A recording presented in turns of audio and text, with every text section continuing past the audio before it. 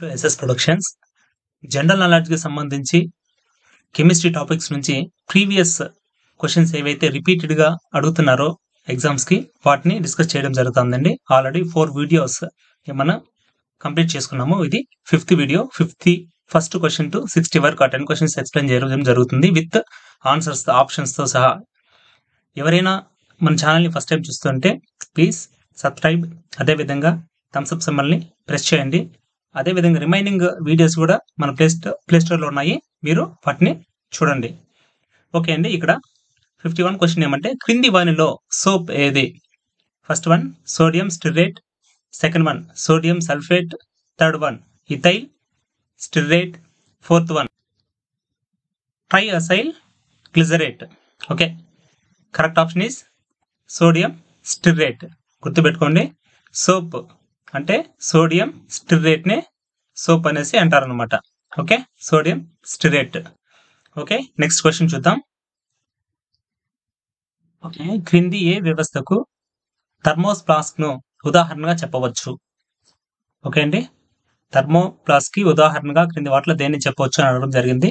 First closed system, second isolated system, third one open system, fourth one heterogeneous system. Correct option. Okay, మనకి closed system అంటే ఏమి, isolated system అంటే ఏమి, open system అంటే ఏమి అనేది మనకు తెలియాలి. ఓకే అండి, దీనికి కరెక్ట్ ఆప్షన్ వచ్చేసి ఐసోలేటెడ్ సిస్టమ్. ఓకే, ఏదైతే ఈ థర్మోస్ ఫ్లాస్క్ ఉందో అది మొత్తం ఈ ఐసోలేటెడ్ సిస్టమ్ అనే దానిపైన డిపెండ్ అయ్యేసి ఉంటుందన్నమాట. ఓకే, ఈ ఓపెన్ సిస్టమ్ అంటే ఫస్ట్ ఓపెన్ సిస్టమ్ అంటే ఏమో చూద్దాం. ఇప్పుడు ఒక గ్లాస్ అనుకోండి, ఒక మామూలుగా జనరల్ గా చెప్పాలంటే మన ఇంట్లో ఒక గ్లాస్ ఉంది. ఈ గ్లాస్ లో వచ్చేసి కొద్దిగా ఒక వేడి నీరు పోసి పెట్టారు మనం. అదేమవుతుంది, కొద్దిగా ఎవాపరేట్ అయిపోతాయి. ఓకే, అదే విధంగా ఎనర్జీ హీట్ కూడా తగ్గిపోతుంది అనమాట. ఓకే, ఇది ఓపెన్ సిస్టమ్. ఓపెన్ సిస్టమ్ లో ఏమవుతుందంటే మనం ఏదైతే ఉంచామో దాన్ని ద్రావణం కానీ ఏదైనా వాటర్ కానీ అవి తగ్గుతాయి అనమాట, ఆవిరి వెళ్ళిపోతాయి. అదే విధంగా హీట్ అనేది తగ్గిపోతుంది. ఇది ఓపెన్ సిస్టమ్. జనరల్ గా చెప్తాను నేను, గుర్తు జస్ట్ ఓపెన్ సిస్టమ్ అంటే ఏమనేసి. అదే విధంగా క్లోజ్డ్ సిస్టమ్ అని ఇంకోటి ఉంది కదా. క్లోజ్డ్ సిస్టమ్ అంటే ఇప్పుడు ఏదైనా వాటర్ కానీ ఏదైనా లిక్విడ్ తీసుకొని దాన్ని మొత్తం క్లోజ్ చేసేసాము. అక్కడ ఏమవుతుంది, మనం తీసుకున్న వాటర్ దాంట్లో అట్లే ఉంటుందేమో కానీ హీట్ అయితే ఏదైతే ఉందో అది ఎనర్జీ రూపంలో బయట వెళ్ళిపోతుంది అనమాట. ఓకే, ఇది క్లోజ్డ్ సిస్టమ్ గురించి. నెక్స్ట్ ఏదైతే ఐసోలేటెడ్ సిస్టమ్ ఉందో దాని గురించి చూద్దాం. మనం మామూలుగా థర్మో ఫ్లాస్క్స్ చూస్తూ ఉంటాం, ఈ విధంగా ఉంటుంది. ఓకే, దానిపైన వచ్చేసి ఇంకో లేయర్ ఉంటుంది అనమాట, మధ్యలో ఎంటీ ఉండేసి ఇట్లా పెడతారు. దీంట్లో ఏమైనా ఇప్పుడు మనము వాటర్ కానీ కాఫీ కానీ ఇవి పోసినా దాని నుంచి వేడి ఎక్కువ బయట పోదు. అదే విధంగా దీంట్లో మనం ఏదైతే లిక్విడ్ పోస్తామో అది ఆవిరి అవడం కానీ అట్లంతా తగ్గడం కానీ జరగదనమాట. ఇప్పుడు మనం చూసే హాట్ బాక్స్, టీ ఫ్లాస్క్ ఏవైతే ఉన్నాయో అవన్నీ ఈ ఐసోలేటెడ్ సిస్టమ్ కు సంబంధించినట్టు అండి. ఇది ఇన్ జనరల్ గా. ఓకే, నెక్స్ట్ క్వశ్చన్ చూద్దామండి. ఓకే అండి, ఇక్కడ బొగ్గు గనులలో లభించే వాయువు ఏది? First one oxygen, second one organ, third one helium, fourth one methane. బొగ్గు గనులలో లభించే వాయువు కరెక్ట్ ఆప్షన్ ఈస్ మీథేన్. ఈ మీథేన్ అనేది ఓకే ఫ్లేమబుల్ గ్యాస్, అంటే అది అగ్గి మండుతుంది అనమాట, దహనం మండే వాయువు అనేసి. ఓకే ఓకే అండి, సిన్నబార్ రసాయనిక సంఘటన ఏది అనేసి అడిగాడు అనమాట. సిన్నబార్ యొక్క రసాయన సంఘటన ఏజిఎస్ అంటే silver sulphide, NAS. Third one వచ్చేసి ఎంజిఎస్ మెగ్నీషియం సల్ఫైడ్. అదే విధంగా ఫోర్త్ వన్ వచ్చేసి మెర్క్యూరస్ సల్ఫైడ్. కరెక్ట్ ఆప్షన్ ఏదంటే మెర్క్యూరస్ సల్ఫైడ్ అనమాట. ఓకే, ఈ మెర్క్యూరస్ సల్ఫైడ్ అనేదాన్ని మనం ఏమంటామంటే దాని రసాయన సిన్నబార్. ఓకే, సిన్నబార్ అంటాము. ఈ సిన్నబార్ అనేది దేనికి ఉపయోగిస్తుందంటే పిగ్మెంటేషన్ గా ఉపయోగపడుతుంది అనమాట. అంటే వేటికైనా కలర్స్ అద్దర వేయడానికి ఉపయోగపడుతుంది, పిగ్మెంటేషన్ గా ఉపయోగపడుతుంది సిన్నబార్ అనేది. ఓకే అండి, సిన్నబార్ అంటే మెర్క్యూరస్ సల్ఫైడ్, దాన్ని హెచ్జిఎస్ అంటారు. ఓకే, హెచ్జి అంటే మెర్క్యూరీ, ఎస్ అంటే సల్ఫైడ్ అనమాట. ఓకే, గుర్తు పెట్టుకోవడానికి HGS మెర్క్యూరస్ sulphide. Okay, next question చూద్దాం. సాధారణ సిలికా ఖనిజాల సాంద్రత ఎంత? ఓకే, సాధారణ సిలికా ఖనిజాల సాంద్రత. First one 2.55, second one 2.65, third one 2.75, fourth one 2.85. Correct option is second one. గుర్తుపెట్టుకోండి, సాధారణ సిలికా ఖనిజం సాంద్రత అనేది ఎంత ఉంటుందంటే దాని డెన్సిటీ 2.65 అనేది జస్ట్ గుర్తుపెట్టుకోండి. ఇలాంటి క్వశ్చన్స్ మరి అడగరు, రిపీటెడ్ గా అడగరు ఇలాంటి క్వశ్చన్స్. ఓకే అండి, నెక్స్ట్ క్వశ్చన్ చూద్దాము. ఈ క్వశ్చన్ అయితే వెరీ వెరీ వెరీ ఇంపార్టెంట్. ఎందుకు పీహెచ్ మీద నెంబర్ ఆఫ్ ఎగ్జామ్స్ లో ఏదో ఒక క్వశ్చన్ అనేది పడతా ఉంటుంది. త్రాగునీటిలో ఉండవలసిన పీహెచ్ ఎంత అనేసి అడగడం జరిగిందండి. ఓకే ఓకే, ఫస్ట్ వన్ వచ్చి 6 to 8, సెకండ్ వన్ వచ్చి 6 to 9, third one 6.5 to 8.5, fourth one 7 to 8.5. Okay, తాగునీటిలో ఉండవలసిన pH రేంజ్ ఎంత ఉంటుందంటే correct option is third one 6.5 to 7. మీ అందరికి pH అంటే తెలుసు.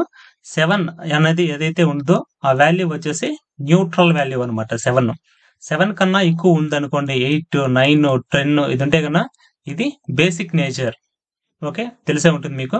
అదే విధంగా ఇక్కడ 7 కన్నా తక్కువ ఉందనుకోండి, అంటే 6 కానీ 5 కానీ 4 ఈ విధంగా ఉంటే ఇది అసిడిక్ నేచర్ అనేసి మనకు తెలుసు. కాబట్టి ఇప్పుడు 7 అనేది న్యూట్రల్ అనమాట pH. ఇప్పుడు వచ్చేసి మనం తాగవలసిన నీరు ఎంత ఉండాలంటే 6.5 to 8.5 వరకు ఉండొచ్చు అనమాట. ఈ నేచర్ లో ఉండొచ్చు. ఓకే అండి, అదే విధంగా ఈ pH మీద అనేది నెంబర్ ఆఫ్ ఎగ్జామ్స్ లో నెంబర్ ఆఫ్ పెడుతుంది. బ్లడ్ యొక్క pH ఎంత అనేసి, లాలాజలం యొక్క pH ఎంత ఉంటుంది అనేసి, ఇట్లా నెంబర్ ఆఫ్ టామరెంటిస్ దాని వాటి యొక్క pH ఎంత ఉంటుంది అనేసి ఇలాంటి నెంబర్ ఆఫ్ అడుగుతూ ఉంటారండి. అవి ఒకసారి మీరు నేర్చుకోండి. ఆమ్ల వర్షాలలో ఎక్కువగా కురిసే ఆమ్లం ఏది? ఫస్ట్ వన్ హైడ్రోక్లోరిక్ ఆమ్లం, సెకండ్ వన్ ఫార్మిక్ ఆమ్లం, థర్డ్ వన్ ఎసిటిక్ ఆమ్లం, ఫోర్త్ వన్ సల్ఫ్యూరిక్ ఆమ్లం.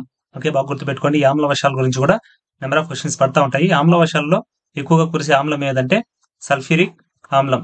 ఓకే ఓకే అండి, ఈ సల్ఫ్యూరిక్ ఆమ్లం వల్ల ఆమ్ల వర్షాలు ఎక్కువ కురిసే ఆమ్లం ఏమంటే సల్ఫ్యూరిక్ ఆమ్లం అనేసి చెప్పాము. ఈ ఆమ్ల వర్షాల వల్ల, యాసిడ్ రైన్స్ వల్ల ఏమవుతుందంటే పంట పొలాలపైన పడటం వల్ల పంట దిగుబడి